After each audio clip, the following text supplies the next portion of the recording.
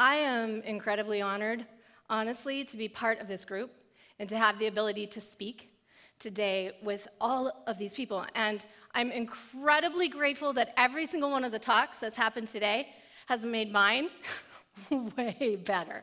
So thank you so much. And for all of us to sort of be present in this, because TED Talks are not necessarily about the speaker, but it's about this whole experience. And so because there's this audience, there's this really cool thing that happens. So thanks for being here, and thanks to the speakers. Today, I'm going to talk about something that, in my opinion, matters more than maybe anything else ever. And that's an absolute statement, and I don't usually make those. I'm a little cautious to do it, honestly, but I kind of feel that way. And it's the idea of self-accountability. And that the skill set that comes with self-accountability is perhaps the most important skill set that we can have. And as leaders, it is the most important skill set that we can have. And we need leaders on every single level in our world today. We need leaders in business. We need leaders in schools. We need leaders in the grocery line. We need leaders on playgrounds. And self-accountability is the way to create the kind of leader that we need today. But I will say that it's a huge concept. So I throw that word around like it's light, and it's not light.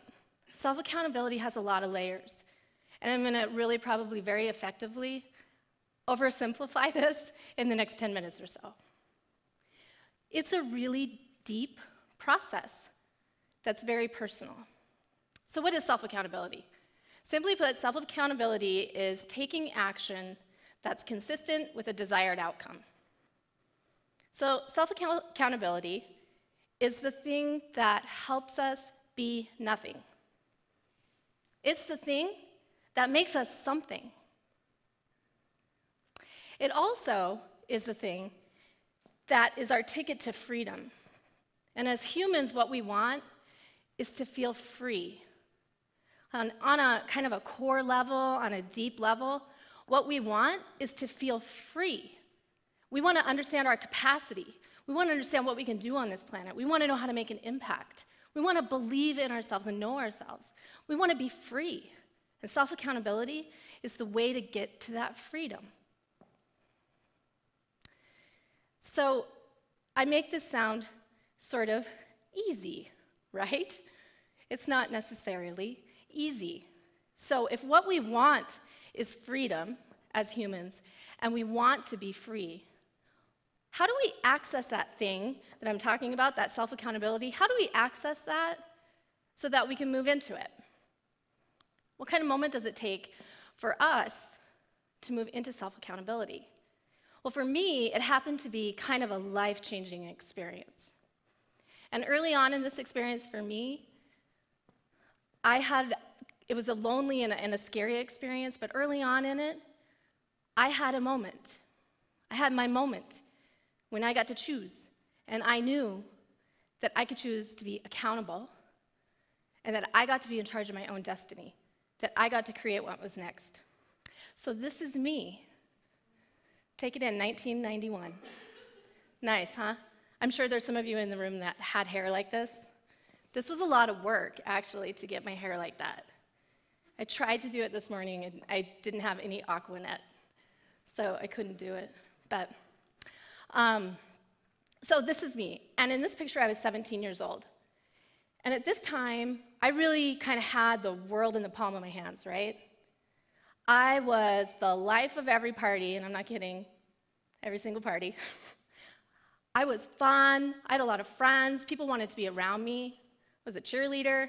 I was so-called popular. I was an accomplished athlete, so I had track scholarships to go run to several colleges. So at this time, I kind of had it all together, or at least that's what it looked like.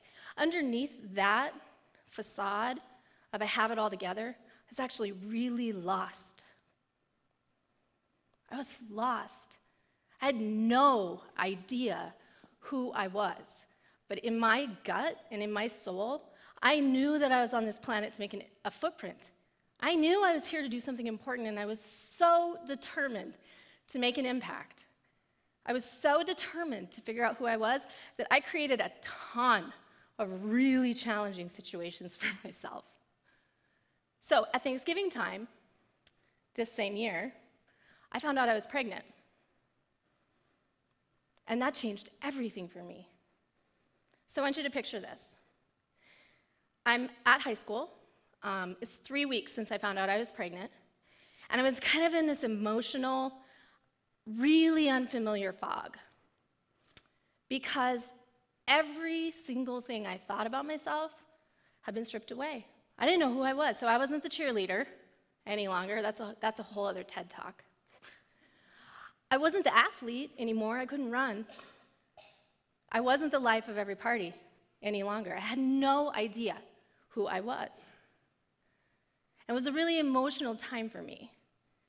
I had decided, moment one, when I found out that I was having a baby, I decided to have that baby. So I knew that's what I was doing. But I still had a lot of emotion. So picture this. So I'm at school. I'm going from one class to another. I'm kind of in this unimaginable fog. I had on my acid wash jeans that I made myself, thank you very much, and a white hooded sweatshirt. And during this time, I really worked to keep my optimism. So I worked to keep my bounce in my day. So on this day, I'm going from one class to another, down these wide stairs, lots of kids all around me, and I'm kind of bouncing down the stairs, the way that I bounced. And something stopped me in my tracks. And in this moment, I looked at everyone around me. I was watching people. I was feeling the energy. And I felt this incredible sense of judgment. It was so hard for me. And then what happened is I realized that I was watching myself. I was observing myself. I was looking at myself. I saw all these people around, but I was looking at myself. And what I realized is that the judgment I thought I was feeling from all these people was not about those people. That the judgment I was feeling was my own. I was judging myself. And in that moment, I had the most beautiful feeling of gratitude, openness, and forgiveness that I've ever had. And what I did is I sat down on those stairs, all those people around me, and I cried. And the emotion was not because I was grieving a life that I wasn't going to have any longer. And it wasn't because I was afraid of moving into something like raising a baby as a teenager. The emotion was because I understood that this was my moment. That I understood that right then and there, I got to choose how I wanted the rest of my life to look. And I got to choose if I wanted to keep being a victim in this. Because up to this point, I was kind of being a victim. I was looking outside of myself for the solutions. I was waiting for someone else to save me. And I realized no one else was going to save me. I got to do this. And that was a moment for me that I remember like it was minutes ago, and it was 25 years ago. Because that's the moment that I found my freedom. I found my freedom to create. So, what does this have to do at all with leadership or creating solutions or innovation? Well, it has everything to do with it.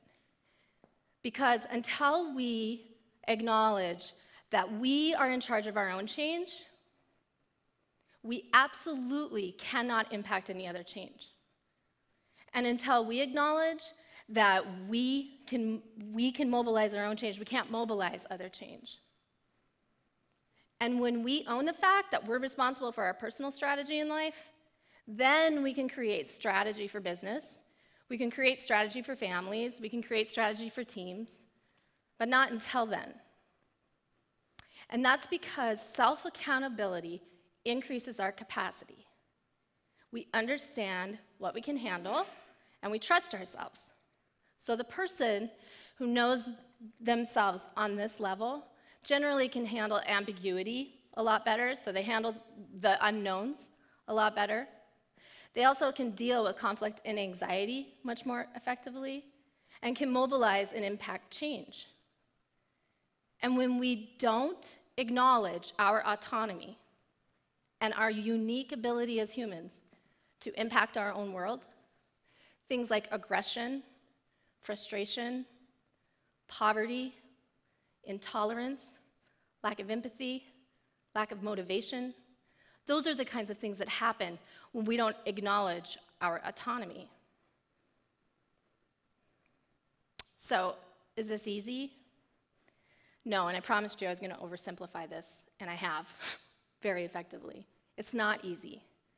The road to self-accountability can be lonely and painful and scary. And usually, it's because we are afraid. So we are afraid to take risk. We kind of heard through a lot of the talks today about risk. You know, what does it take to put yourself out there with a new idea? It takes risk. And we're not usually willing to take a risk if we don't trust ourselves. We're not usually willing to take a risk if we don't understand our capacity and that really anything is possible. And that's because we're afraid we're going to fail, right? We're also afraid that we're going to get blamed for something. So someone's going to point a finger at us when something didn't go right. And a lot of times, this is the crazy thing, a lot of times we're afraid that we're going to succeed. We're terrified that this whole damn thing might work. And it is the most powerful thing that we can do. We have opportunities every single day to move toward accountability. Some of them are small and some of them are big, but they all have one thing in common, and it's the first step, and that is telling ourselves the truth. It is first acknowledging our current reality. So we need to be willing to stop. And sometimes you'll be able to do it for yourself. That's the goal. And sometimes you'll have something really super scary happen. And something will stop you in the middle of the stairs in high school. And stop. And you got to look at yourself in the mirror and you got to acknowledge the truth of where you are. And that you're there because of you. And only you, ultimately. And the only way you're going to get somewhere else is ultimately because of you. And from this place, we can begin to trust ourselves. From this place, we build capacity. And it's from this moment, it's right there, that's where you take action. It's from that place where you know you can really do anything because you hold yourself accountable. So here's the thing. Self-accountability is raw, and it's actually not the most popular thing to talk about. I'll tell you that when I talk about this a lot, and when I talk about it, I can feel, people are like, "Yee, I don't really want to say this is not the sexiest thing on the planet to talk about." I know that. It's not. It's very personal, and it's individual. And you know what? It's messy, and it's not perfect. And yet, it's the thing that we need to do to create, right? And so you can have big, huge moments like I did, but you don't have to. You know, you don't have to have those big kind of earth-shifting kinds of things like having a baby at 17 to notice when you can move into accountability. I've had lots of tiny moments. I have them every day. I've had them about lots of them today. Some of them I miss, and some of them I move into. But we have lots of tiny moments in our day when we can move into accountability. What we need to do is create enough mental space for ourselves so that we can catch that opportunity, so that we can even know when we need to stop and look in the mirror, because we miss those. So there is no playbook for accountability. I wish that there was. I wish that when you came in and you got your little TEDx notepad, that there also was the playbook for self-accountability. But there's not. It's imperfect, and it's hard, and it's messy. And you know what? You're not there 100% of the time. The goal is to be there more often And the goal is to catch yourself when you're not, so you can maybe choose if you want to move in. So I am going to ask you just to do a couple of things. I'm going to ask you to be present right now. Because when we're present and we're in the moment, that's when we catch the times when we can look in the mirror. That's the golden ticket. So I'm going to ask you to be present. And I'm also going to ask you then to stop and be willing to look at yourself. And you know what? That can be really scary because sometimes it's not pretty. Get it. But have the courage to do that. Because from this place of presence and truth, this is where we can really trust that we are as big as we think we are. And that we can do things that we might think are not possible. And we all have it in us, because every single one of us is a leader. And right now on our planet, we all need to be leaders. So take the time to stop, because I'm guessing that you're going to have one of those moments where you go, oh, I get it. And it's just never too late. And the impact is huge. That's what I have. Thank you.